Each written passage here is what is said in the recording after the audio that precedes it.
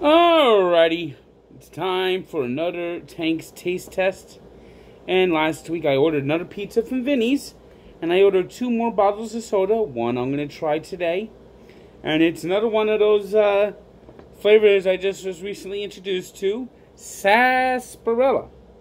Now, if you remember, Sarsaparilla is an old root type of soda that was very popular in the Old West.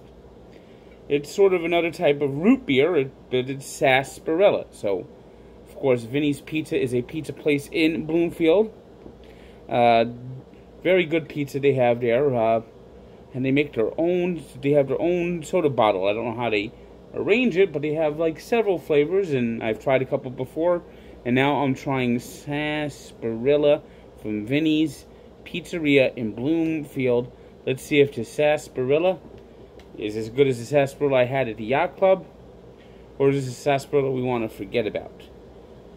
So, anyway, here we go. Ban, dan, dan, dan, boom, boom, boom, boom, boom, and,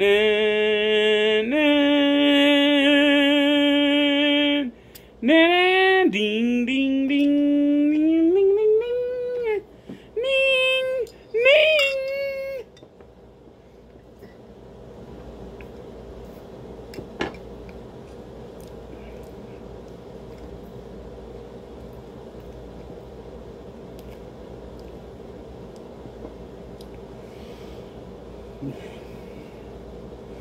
Oof.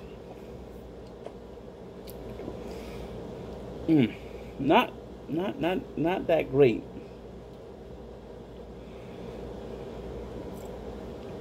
It's like an over-spiced root beer.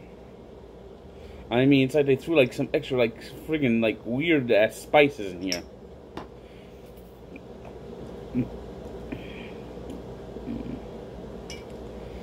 I'm gonna give this a 5.8.